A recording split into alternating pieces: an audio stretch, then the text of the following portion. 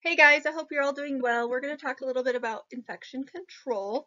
I know that you guys at the beginning of the school year went over um, how to use PPE and did bloodborne pathogens and HIV training and whatnot, but this is always a good subject to touch on, and it helps you. It's a little bit more in depth than the bloodborne pathogens courses, so I just want to go over it with you guys, and hopefully this will help you with your terms that I assigned that will be due on May 29th, so hopefully you're able to get those done. So by the end of this lesson, students should be able to define and spell the terms to learn for this chapter, describe two types of multi-drug resistant organisms, describe the chain of infection. This is really important in the medical field, and then identify and describe various types of infections. So, critical thinking question. Why is an aseptic environment important? So aseptic meaning free of microorganisms or clean.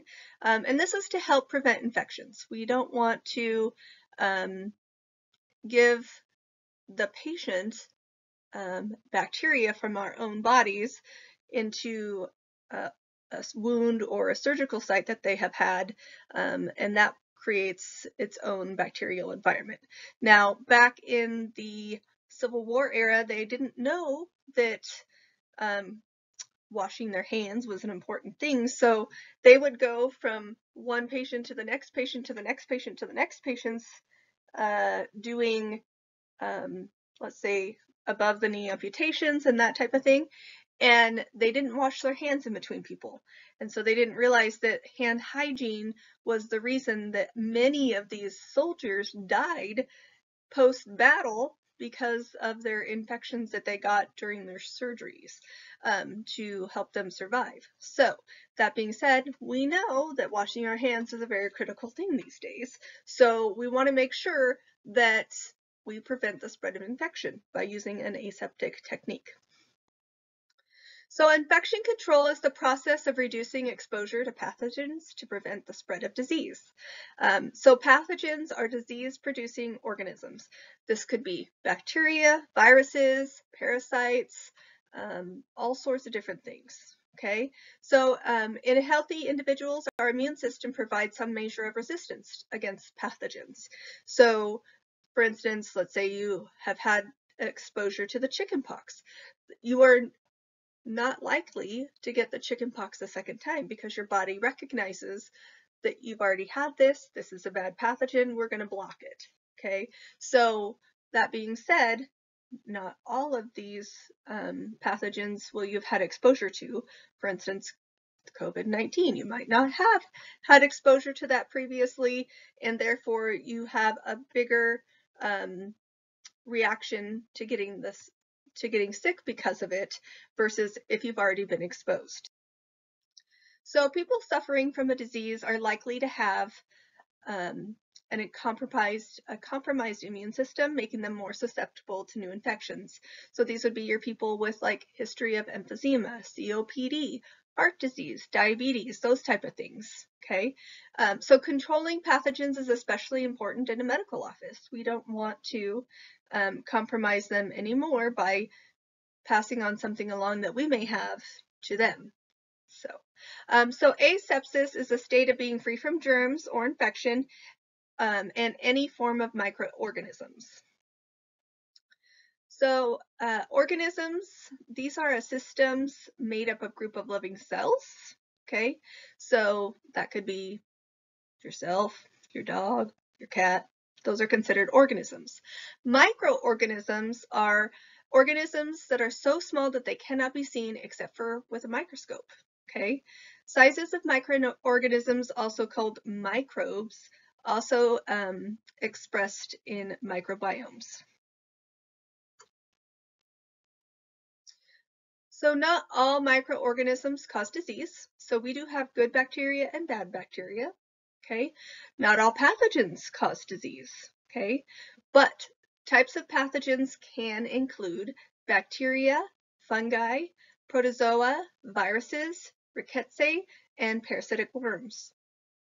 So here's some lovely photos of those things that we just talked about. So bacteriology is the study of bacteria, okay? Mycology is the study of fungi, okay? Protozoology is the study of protozoa, and virology is the study of viruses. So many microorganisms are not harmful and grow and thrive in our human body. They have helpful functions within the body. So these are also considered normal flora. So microorganisms normally found on the skin and in the urinary and gastrointestinal and respiratory tracts, these are all normal, okay?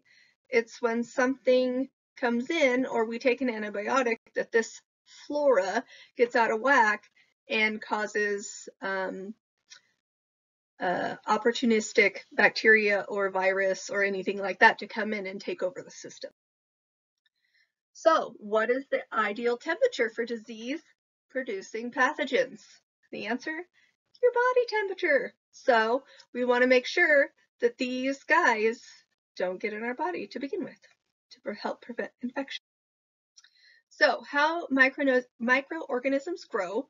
So microorganisms exist everywhere in nature. They're everywhere. To grow, they require food, moisture, darkness, suitable temperature. There are a couple of different types of microorganisms. So we have aerobic, which require oxygen to live, and then we have anaerobic. So these do not require oxygen to live at all. So microorganisms capable of producing disease grow best at body temperature, okay? They destroy and use human tissues as food. We don't want them to do that. We like our bodies. We want them to stay healthy, okay? And then they also excrete waste toxins that are absorbed by and may poison the body. So if you are in sepsis or septic shock, it's because you have a bacterial that has gone crazy in your bloodstream and is causing a system-wide infection and is producing toxins that are affecting your whole body. So we don't want them to do that. So what do we do to fix that? Well, we use drugs to fix that. So we have lots of different antibiotics that work really well. However, some of these have become overused, so these little bacterial bugs have gotten resistant to them. So this is a growing concern. So these are called multi-drug resistant microorganisms. They are a growing concern in healthcare. They are referred to as superbugs, and they do not respond to traditional medications and or treatments. These develop resistance to antimicrobial drugs, okay? This also increases the length of hospital stays, increased cost of treatments, and death associated with these organisms. So as a healthcare provider, you want to really look to understand that all of these bugs create increased cost in our healthcare system. So we want to reduce costs as a healthcare provider and try not to have doctors prescribe too many antibiotics in this day and age, now that we know, so people's bodies don't become used to it, and those microorganisms that live already in our body can't become resistant to it. So you might have a physician that you go in and let's say you have a sinus infection and it's killing you, but you've only had it for 3 or 4 days, you've had a headache super bad and you're begging him for antibiotics. They will not likely give you antibiotics until you have had 10 days of this sinus infection, along with a CT scan to make sure that yes, you do have a sinus infection in there, and then they'll prescribe you the antibiotics. So I used to be able to go into my doctor, and every time I had a sinus infection every year in the spring, I would try to get my doctor to just prescribe me some antibiotics, and they said, oh, sure, here you go. I'd walk out the door, no big deal. They're really trying to get away from that now because a lot of people, they don't finish their medication, so they start to feel better and they stop taking their antibiotic. This is the biggest reason why we have this going on in our society these days. And then they overuse it. So they're getting antibiotics on a regular basis when they really don't need it. They just need to give it some more time. So we really want to prevent this from happening, and that way it doesn't become a larger of a problem in the future for people. So methicillin-resistant Staphylococcus aureus. So again, our friend Staphylococcus aureus has become a problem. Okay, so we all have Staphylococcus aureus all over our skin. It's part of our normal flora. However, it can become a bad thing in a in a certain way. So if you have an infection, it becomes an opportunistic bacterial that can cause infection. So this organism specifically is highly resistant to antibiotics. So these people end up in the hospital, and then they also become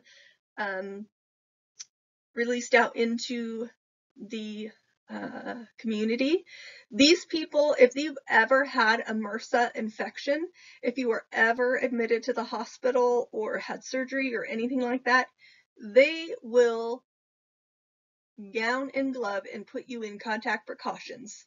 So you have to, everybody that enters their room has to glove and gown before they enter their room, and then take off the glove and gowns as you're leaving the room and use hand sanitizer. So we do not want to do this to people. It's not a very nice thing to do to patients in the hospital or anywhere. So you basically are labeled from here on out if you've ever had one of these infections. So even though you currently don't have it, that makes you a carrier of the MRSA, and you will be labeled for the rest of your life, unfortunately. So Staphylococcus aureus is a causative agent. It generally occurs in boils, acne, and in some forms of septicemia and pneumonia.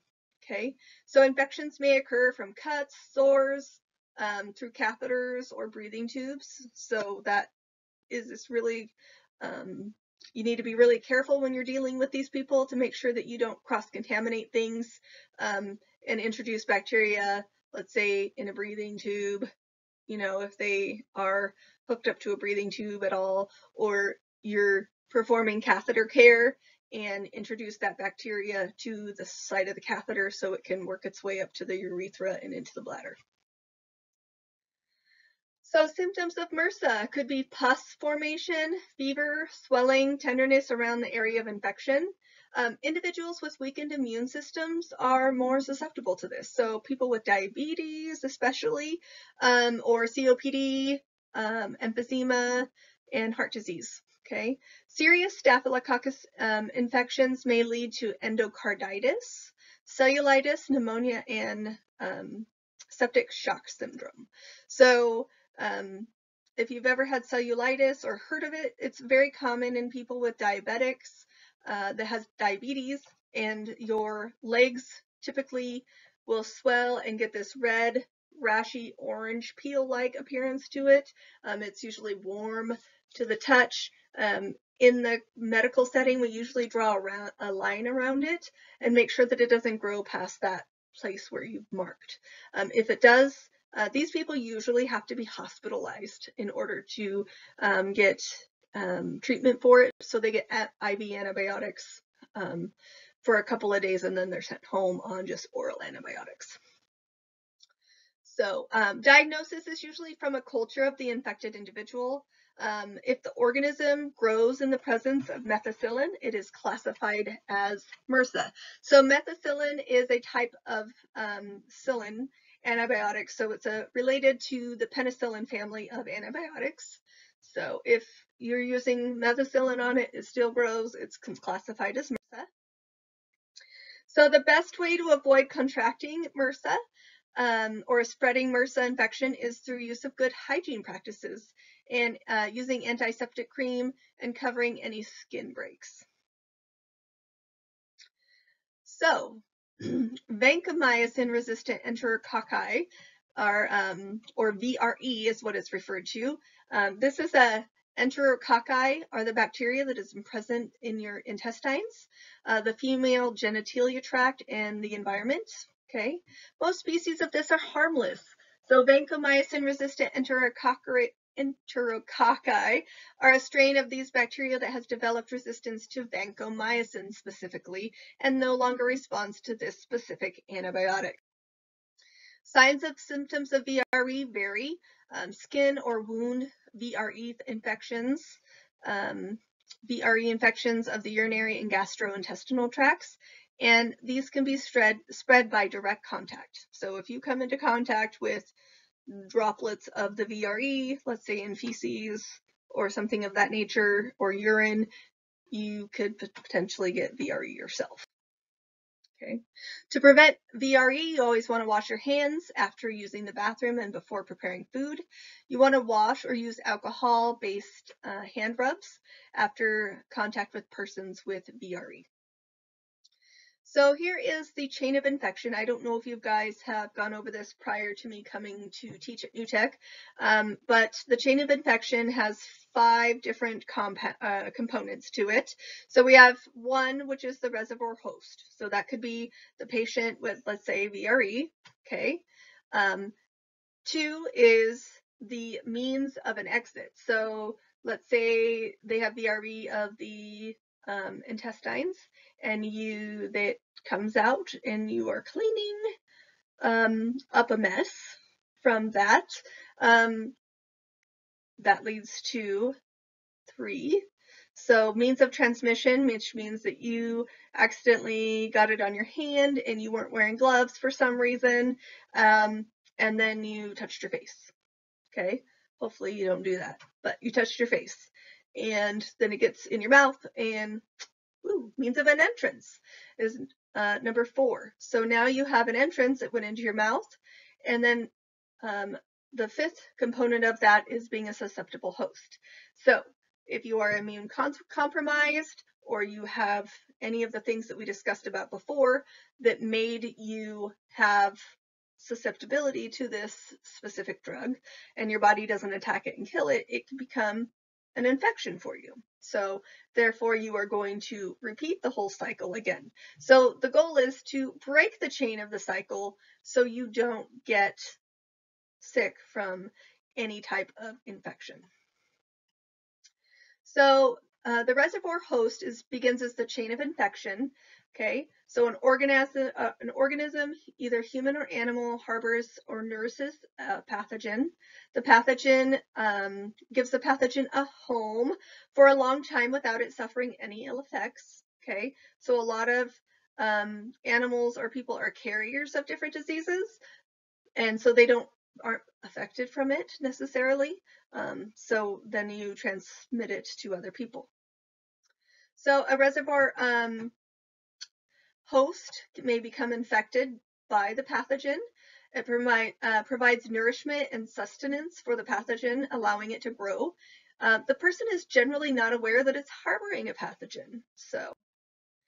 So means of an exit. So the pathogen, to spread to another animal or person, there must be a portal of exit from reservoir host. Okay, so this could be respiratory, gastrointestinal, urinary or reproductive tracts of the body, open wound, or excellent portal of exit.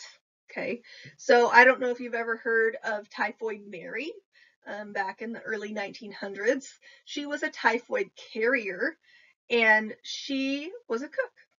So that being said, she carried the pathogen in her body, and she would use the restroom and not wash her hands and use proper sanitation, because we didn't know about those things back in the day as much as we do now.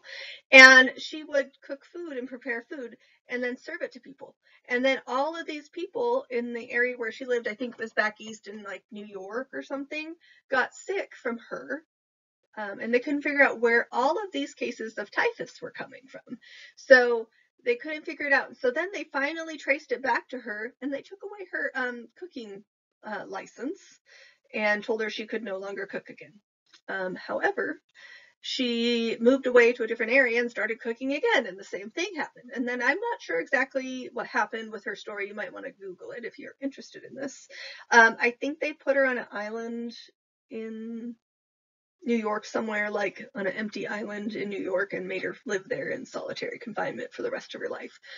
So I don't know exactly what happened to her, but it is kind of an interesting story to help break the chain of infection. So just a little side note there. Okay. So means of transmission. There must be means of transmission for pathogen to spread from one person to another. So in Typhoid Mary's case, she was a carrier and she cooked food. So she would not wash her hands after she went to the restroom. She would prepare food and put the food in with that she prepared and serve it to people. And so those people then contracted typhoid from her. So direct contact, or either with infected person, discharge, or excretion of the infected person. Indirect contact would be inhaling infected air, droplets from cough, sneezing, touching contaminated objects, or eating contaminated food in Typhoid Mary's case, or insects. So means of entrance, so portal of entry into the new host is required. So by means in which a pathogen enters the body. So in Typhoid Mary's case, it would be through the mouth. Okay, people ate her food. So this could be also respiratory, urinary, and reproductive tracts, skin and mucous membranes, or blood. So the host must be susceptible, must be available and capable of being infected by the pathogen. So someone who's unable to fight off infections. So they could be in poor health, poor hygiene, poor nutrition, increased stress levels, those types of things. Okay. When the susceptible host becomes infected, that person becomes a new reservoir host, and the chain of infection begins again. Fortunately, if the chain is broken, infection does not occur. So medical asepsis helps through this, helps prevent all of this through the proper hand washing, hygiene, and it is the most important mechanism for decreasing the spread of infection. So here's the stages of the infection process. So invasion, pathogen enters the body through a portal of entry, either respiratory, digestive, reproductive, urinary tracts, and skin. Multiplication is when they reproduce. Okay. Incubation period may vary from several days to months or years, during in which time the disease is developing but no symptoms appear. So there's the prodromal period. So this is the first mild sign or symptoms appear. So this is a very highly contagious period. The acute period is where signs and symptoms are evident and most severe. And then you also have the recovery period where signs and symptoms begin to subside. So during which stage does a person stop being contagious? What are your guys' thoughts? Tell me. So acute infections are many caused by many common illnesses that afflict the human body. These are considered acute infections such as the common cold and influenza and also COVID-19. Okay, so rapid transition from invasion to pathogen to the prodromal period, and the body usually is able to rid itself of the virus and recover in 3 to 5 weeks of onset. Chronic infections. So these are more serious than acute infections. These effects of this disease cause pathogens that can last for a very long time. Okay, so some chronic infections are lifelong, such as HIV and hepatitis B.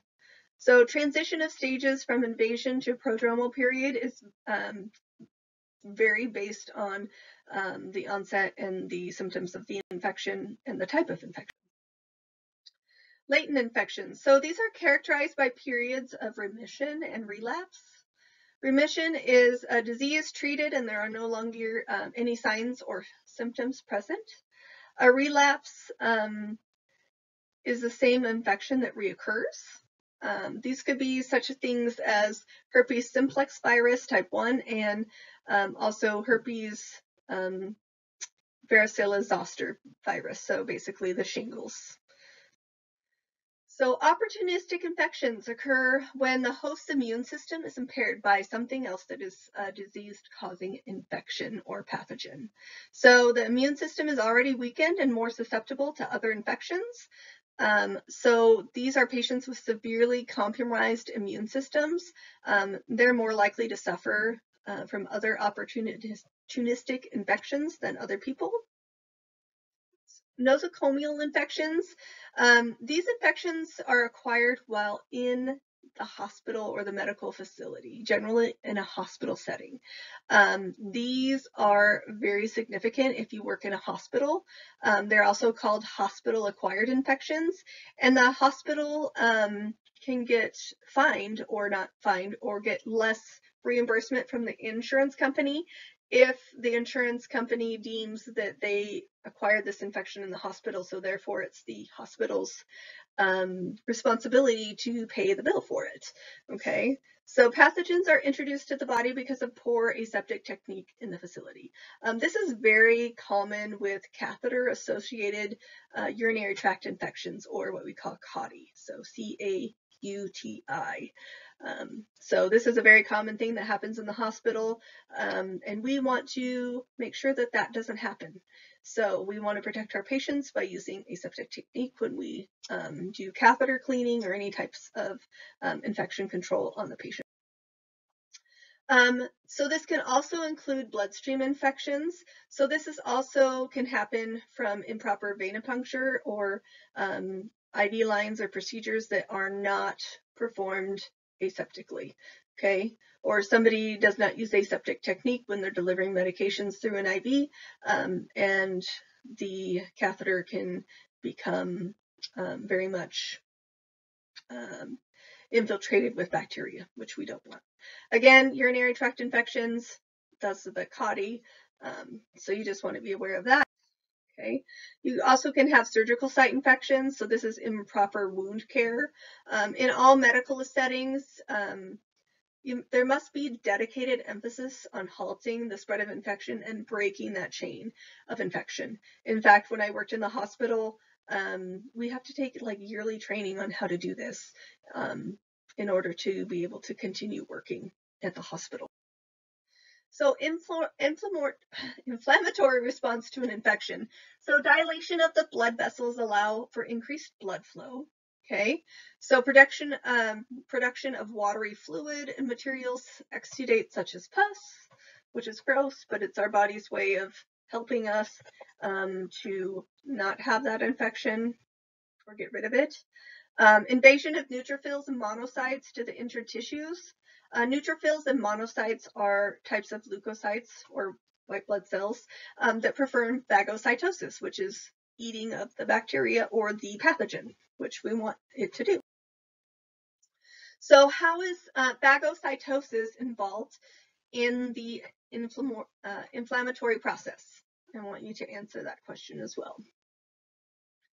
So the inflammatory response to infections, there are 4 cardinal signs: redness, heat, swelling, and last but not least, pain. Okay, so if somebody presents to your clinic or an area where you're working, you might want to just remember those things. Those are crucial things to remember. So prevention and protection. Our largest natural barrier to infection is intact skin. So you want to make sure that the skin stays intact. You don't want to have any bed sores or pressure sores at all on the body, okay? And then your acidity of your skin actually inhibits bacterial action. So it keeps Staphylococcus aureus, our friend, in check. Mucous membranes lining the body's orifices, so your mouth, your respiratory tract, your eyes, your genitalia area, okay?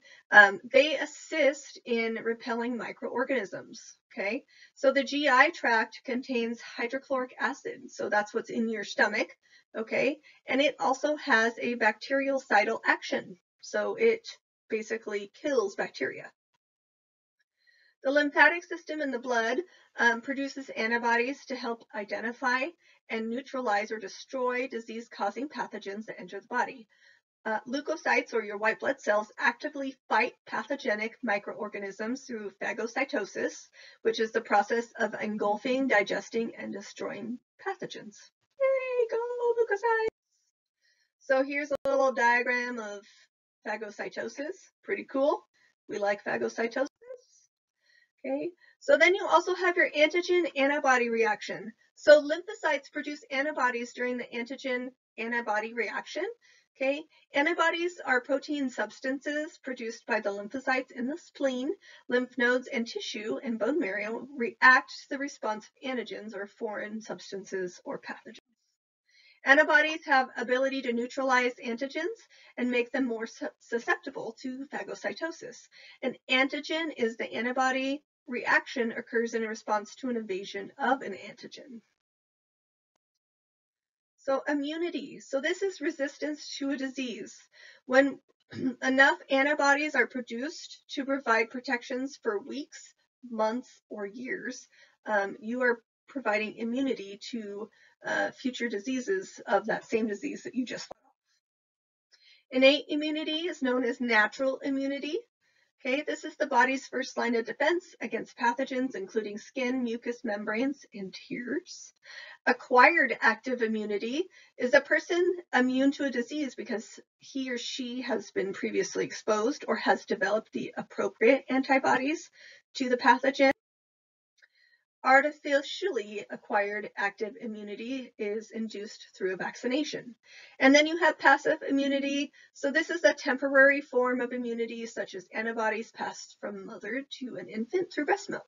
So I like to think, I'm not sure on this, I like to think that my daughter has immunity somewhat to chickenpox because while I was breastfeeding her, I had shingles.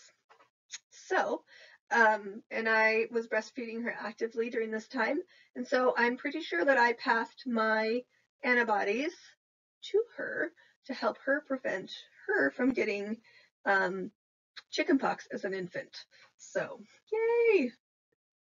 Any questions or concerns about this lecture, please shoot me an email or write a little ditty on Google Classroom and let me know. I hope everybody's doing well. I miss y'all and I miss your faces, and just take care, and we will hopefully see you tomorrow at our Zoom meeting. Take care, guys. See ya.